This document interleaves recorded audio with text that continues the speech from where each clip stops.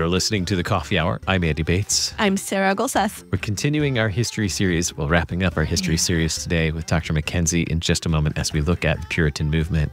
Thanks to Concordia University, Wisconsin for supporting The Coffee Hour. Find out more about Concordia University, Wisconsin at cutw.edu. Live uncommon. Dr. MacKenzie, welcome back to The Coffee Hour. Great to have you back with us. Sir, I should also give his official title. I don't think I did that yet. Reverend Dr. Cameron MacKenzie, Professor of Historical Theology at Concordia Theological Seminary in Fort Wayne, Indiana. Dr. MacKenzie, welcome back. I was just so excited about the history. I just wanted to jump right in.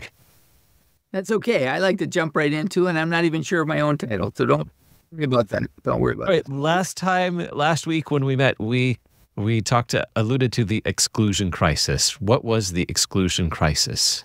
Yes, the exclusion crisis had to do with whether a Catholic could succeed to the throne of England.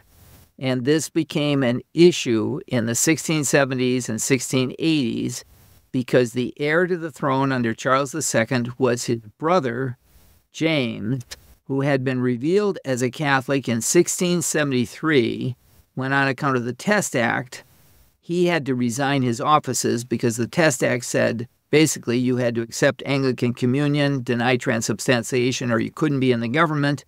And James was a Catholic, so he had to resign. So this meant that when Charles died, England faced the prospects of having a Catholic king.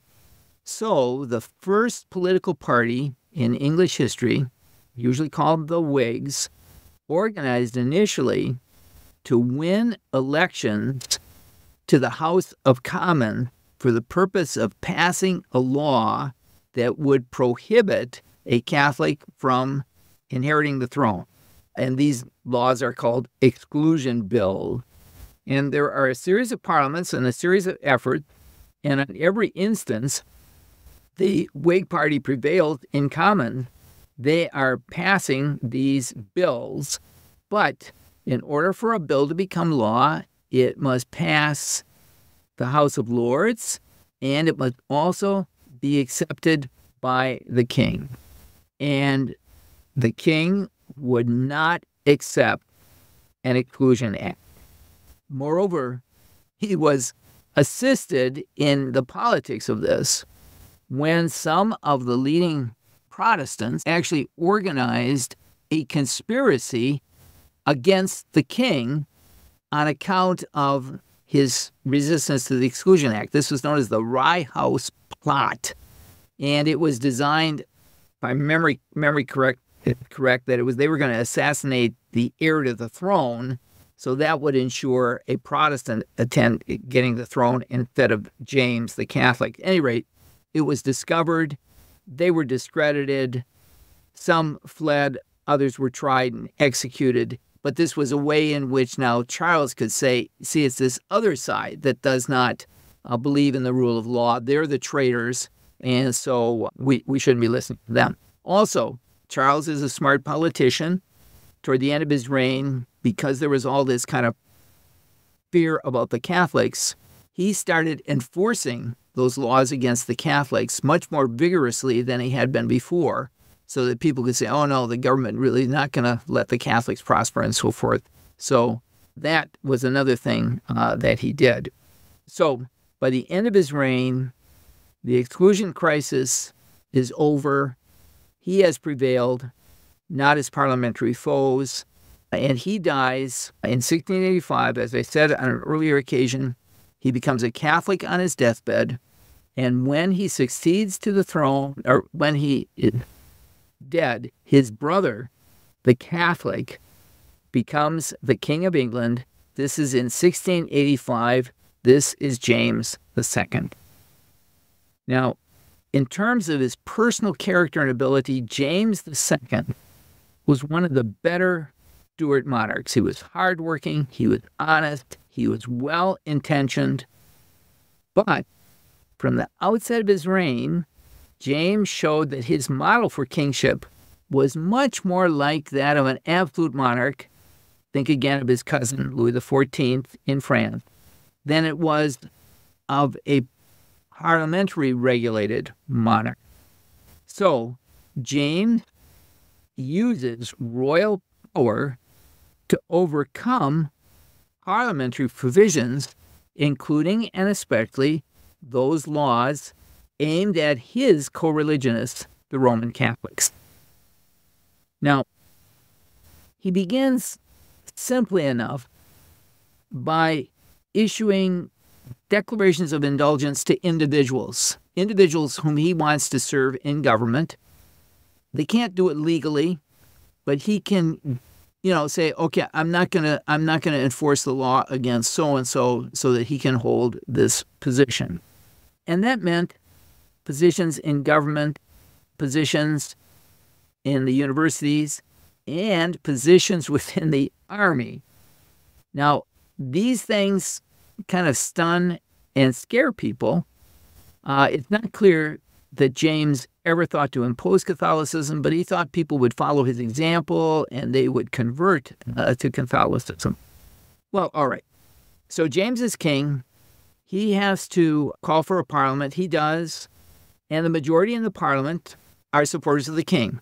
They're not Whigs. They're the other political party that develops in this period. They are Tories, and they're supporters of the king. They're supporters of the Church of England. So it looks like things will be going his way. But then some things happen that changed the political dynamic. First of all, there was an uprising, a rebellion against James II that was led by an illegitimate son of Charles II, the Duke of Monmouth. This is in summer of 1685. It fizzled badly, so nothing much comes of it. The pretender was caught, tried, convicted, and executed. But James was not concerned with a mild policy. He wanted a severe policy to show that he meant business. So he sent the Chief Justice of England out there to deal with the rebels, a fellow by the name of Jeffreys, and he dealt very harshly with anybody remotely connected with this. 300 people were executed, 800 more people were exiled to the West Indies, so that even members of Parliament were shocked by the violence of the king's reaction. Another thing happened in 1685 that alarmed the English, and that was James's cousin, Louis XIV, repealed the Edict of Nantes. Now, the Edict of Nantes had guaranteed certain basic Protestant political privileges, religious privileges, and now that was canceled, and that sent a flood of Huguenot Protestant refugees from France, the Netherlands, to Prussia, and indeed to England. And it kind of confirmed an idea that people like Titus Oates, Popish Pot, had also kind of promoted, and that was that absolutism, Catholicism, tyranny, they all went together. So that if the King of England is a Catholic, he's probably potentially a tyrant. So James is trying to do right, but he's trying to do right in a wrong that scares people about a religion that scared people too. Now, in 1686, James's declarations of indulgence were brought into court. And this was just giving these dispensations to Catholic individuals.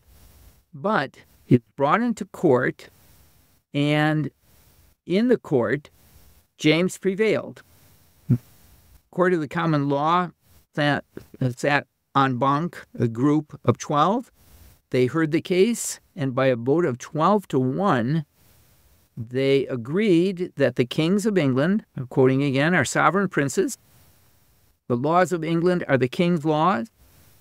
Therefore, it's an inseparable prerogative in the king of England to dispense with penal laws in particular cases and on particularly necessary reasons. So the king had the right to do what he was doing. Now, this was not entirely agreed with by many of those in Parliament, because before this thing had been approved by the courts of common law, James had actually dismissed 6 of the judges whose opinion he wasn't sure of. So he kind of packed the court to get the decision that he wanted. Okay? Well, this progressed the next year to James not just doing this on an individual basis, but actually issuing a declaration of indulgence. As a little sidelight here, William Penn helped him to write this thing. And of course, Penn was one of the great advocates of religious liberty, and that's what this thing did. It gave religious liberty. It's what it said. It's the royal will and pleasure that from henceforth the execution of all and all manner of penal laws and matters ecclesiastical be immediately suspended. Well, Quaker, Baptists, Roman Catholics, all of them were thrilled this was a thing, but there are others who were kind of cautious about it, because the declaration went on and said, "We cannot but heartily wish, as it will easily be believed, that all the people of our dominions were members of the Catholic Church." And James confidently expected that lots of people would be converted to the Catholic religion. And he proceeded now to appoint even more men to positions of influence in the Privy Council, justices of the peace, and at the universities. And there was one very interesting episode that took place in 1687 when at the universities, it's kind of like other governmental agencies, only Church of England members could teach or go there as students.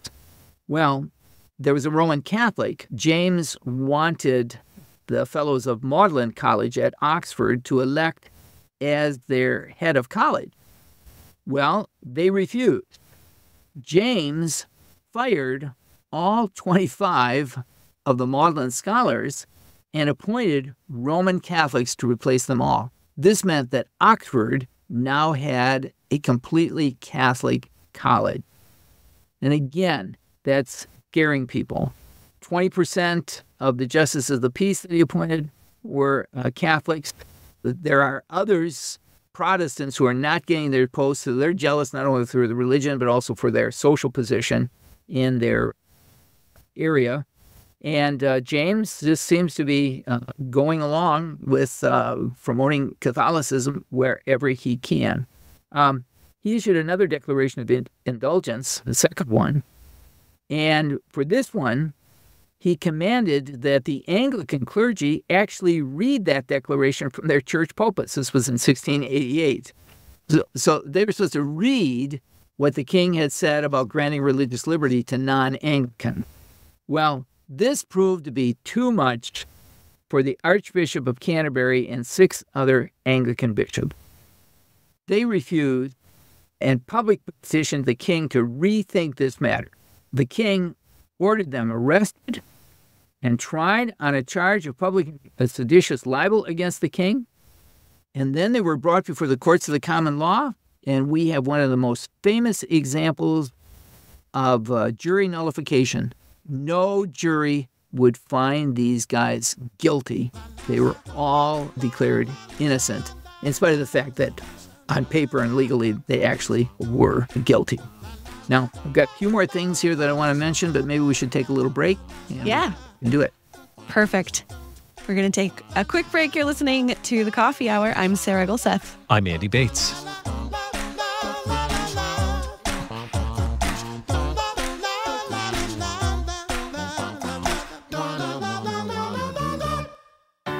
At Concordia University, Wisconsin, we believe you were created for a reason: to use your God-given gifts to help others, to live a life of self-sacrifice in a me-first world, to live a life that's uncommon. Whether you're taking one of 50-plus online programs or learning with us in person on the shores of Lake Michigan, you'll be equipped to make an uncommon impact. Learn more at cuw.edu. Concordia University, Wisconsin. Live uncommon.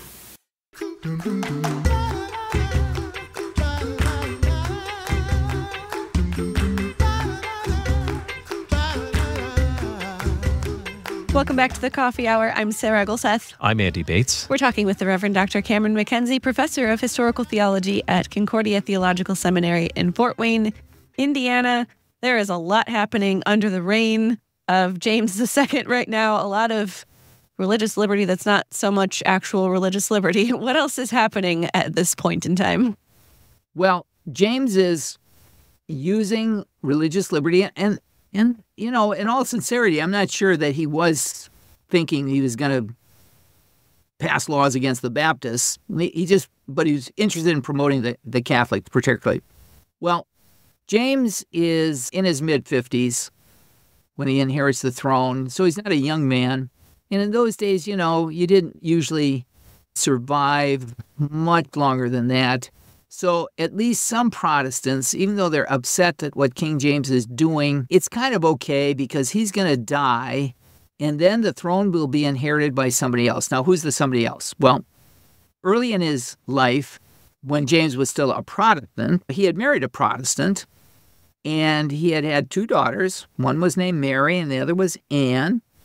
And his brother, Charles, had arranged good Protestant marriages for both the girls. Mary was married to William III, who was the Stadtholder of the Netherlands. He's the Protestant champion against Louis XIV. And Anne was married to a Danish prince. So she's Lutheran, but that's good enough at this point. Okay. So when James dies, we're going to go back to Protestant. That's kind of what everybody thought and believed. However, James foiled this idea because his first wife died, and he married a second wife. And this was Mary of Modena, who was a Catholic and much younger than James. And in the spring of 6, she gave birth. And although there was lots of prayers being said about his birth and lots of concern for it, the prayers and the concern of the Protestants went to naught because it was a baby boy who was born. And by the laws of primogeniture, that baby boy went to the head of the list in front of his 2 much older sisters. So this looked like for sure then that England would continue to be ruled by a Catholic dynasty and proved to be too much for the Protestant leaders in the Parliament as well as throughout the country. Both parties, the Whigs and the Tories, refused to accept the idea that that they were going to have a Catholic king. The rumor was spread that the baby had been smuggled into the Queen's bed in a warming pan and was not really an offspring of the king. And more importantly, they decided that they needed another monarch. James would have to go. So they entered into negotiations with Mary's husband, the older sister's husband, and that was William III, as I said, of the Netherlands. And he agreed to rescue the situation by coming over to England if they would accept him as king along with his wife as queen. If they would, he'd come to ensure Protestant rule in England, but he also was very much interested in getting England's help in his own wars against Louis XIV. Now, the actual invitation to William was actually signed by 7 leaders, including the Bishop of London. But there were many others in the country who likewise felt the same way. Now, it wasn't a sure thing when he came. In November of 1688, William landed in England with just a small Dutch army of 15,000 men. There was a much larger English army available with 40,000 men that could have probably stopped him. The commander of the army was John Churchill, direct ancestor of Winston Churchill, and he was actually a friend of James as well as an officer of the king. But he refused to use that army against Charles II. So basically, John Churchill takes his army over to William, and James is left high and dry. Instead of trying to raise additional soldiers and fight, he flees. James II flees London, he flees England, and William III, in the name of himself and his wife, take over in 1688. This is known as the Glorious Revolution. It's kind of a bloodless revolution. A couple of years later, James did mount a campaign. They fought in Ireland, the Battle of the Boyne. William won. And if you're interested, piece of trivia here, the dynasty of William is the House of Orange. And so that's the origins of the Orangemen, the Protestants of Ireland, over against the Irish Catholics, the Orangemen, basically loyal to William of Orange. All right. So William now summons another parliament, and in this parliament, it's the Whig Party, the anti-Catholic Stuart Party, that has a majority, and they pass some series of legislation that will set England on an even stronger path toward constitutional monarchy. They passed something called the Bill of Rights. Yeah, England not only had a civil war, they also have a Bill of Rights. And what this said was the king has to be an Anglican. He has to be a member of the Church of England, along with his wife, in order to succeed to the throne. It also forbids the king from suspending the laws. It forbids the king from maintaining an army or levying taxes without parliamentary consent. It forbids the king from interfering with elections and also interfering with freedom of speech in Parliament. It guarantees the right of the people to make petitions to the king, and also guarantees impartial juries and frequent Parliament that need to be held. Interestingly, this is Parliament in this period is actually going beyond what Parliament had ever done before, because not only do they recognize William as the king along with Mary, and of course William had no kind of hereditary claim to the throne, they also pass legislation which names Anne as William and Mary's successor, and it kind of skips over James and any of his descendants who would have had a better claim. This, of course, just a piece of trivia. I mean, this is where we get William and Mary College in Virginia. It's named after the joint monarchs of William and Mary. Well, what about religion? The Parliament also passes a Toleration Act. This is 1689. This one permits the nonconformists, the dissenting churches, the Presbyterians, the Congregationalists, and Baptists, gives them freedom of worship. Now, it's going to take a while before they are allowed to fully participate in the government, but now they can have their own chapels, they can have their own schools, they can have their own publishing houses. They get freedom of religion. In the very first year of the reign, 900 nonconformist churches were organized, and within about a decade, a little bit more than 1,500, about 2,500 churches had been organized by the end of Anne's reign. Well, what about the Catholic? Did they get anything out of this? The answer is no. In spite of Charles's and James's best efforts, the Catholics remained under all their old liabilities, and it was not until 1829, after the French Revolution, after Napoleon, that finally the Test Act was canceled, and Catholics also received liberty of worship in England. And so that's about where we are. The important thing, kind of religiously, you can see is now Puritanism has devolved into these various different expressions of Christianity. We've got the Baptists, the Congregationalists, the Presbyterians. We've even got the Quakers, especially over in America. We don't want to forget about the Anglicans. They now are on their own trajectory. Book of Common Prayer, bishops now being absolutely characteristic of that form of Christianity. And we're getting, some people are starting to write in defense of religious liberty. And one of the more prominent of those is John Locke. Some of you, I'm sure, have heard of Locke in terms of being one of the champions of representative government from the 18th century. Well, he also wrote a very important work as a champion of religious liberty, his Letters of Toleration. He insisted that true religion was the inward and full persuasion of the mind. He said that kings and governments have no more knowledge about that than anyone else. And if kings are going to insist that people believe, if they've got it wrong, they'll send everybody to hell. So at any rate, religious liberty now becomes an issue within the Western mind, and particularly is being championed in the English-speaking world. So there we are. Man. Wow. That's fantastic. Lots of great history. I now have about 50 questions, but... Yeah, I want to know more now. We'll save that for another series. Oh, yes. Our guest for this series, the Reverend Dr. Cameron MacKenzie, professor of historical theology at Concordia Theological Seminary in Fort Wayne, Indiana. Dr. MacKenzie, thank you so much for sharing this series with us. It's been fantastic. You are very welcome. And again, I enjoyed it very much. So thank you for inviting me. You've been listening to The Coffee Hour. I'm Andy Bates. I'm Sarah Golseth.